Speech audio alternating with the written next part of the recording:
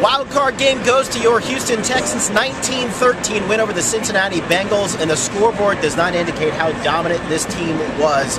Well over 20-minute time of possession advantage, close to a 300-yardage advantage.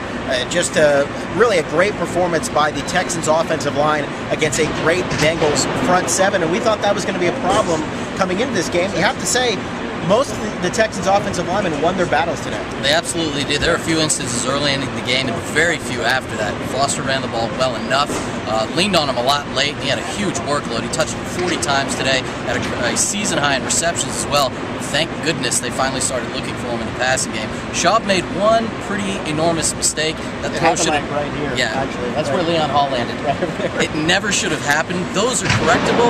He didn't do it the rest of the game. It's something the last 4 weeks that's plagued him because he wasn't going through his progressions. He was making too quick decisions, bad decisions. Guys have been open for a month. He just was going to focus on Andre. He worked away from that today. Found Casey, found Graham. Owen Daniels had 9 catches. This offense works better as a whole when everybody's getting involved. They were today, but it obviously, as our guys right after us on the Big Show would say, this game was won in the trenches. No question about it. Yeah, and the defense played outstanding, holding the Bengals to 0 for 9 on their first 9 third down opportunities. The pass rush was good enough, and the secondary had by far its best game in a long, long time. And while maybe some of that had to do with Andy Dalton not being particularly sharp, a lot of guys recovered. Even when the pass rush wasn't getting there, the secondary was doing a very good job covering the football. So I don't want to take anything away from the way the Texans played today, because I really think the Bengals defense didn't play that poorly. The Texans just kicked him in the mouth and executed.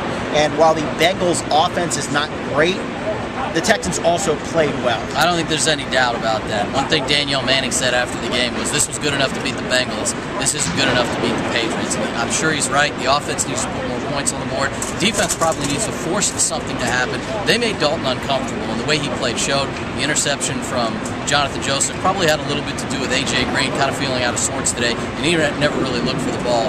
They played it conservative on 4th down. They did not play it conservative at the end of the game on 3rd and 2 when they called a pass play, which is exactly what I thought they should have done. Great catch by Graham. He got smashed in the head.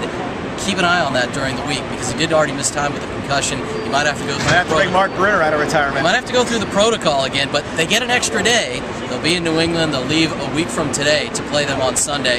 They've already made the final 5 because they play the last game of the week. Can we get a banner for that? Yeah, let's go ahead and try to win another game. I will say one more thing. It's possible the Texans didn't play their final game with these old scoreboards in it, because they could end up back here if things go their way. Otherwise, get your one last final look at them.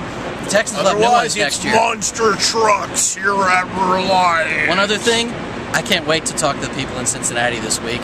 We had some nice videos we made, and they were on us all week. You guys stink. You guys stink. Maybe we should do this again next year. Maybe you'll finally win a game on the road for the first time ever in the playoffs. Marvin Lewis, 0-4 in the postseason. Dalton, 0-2 here in Houston.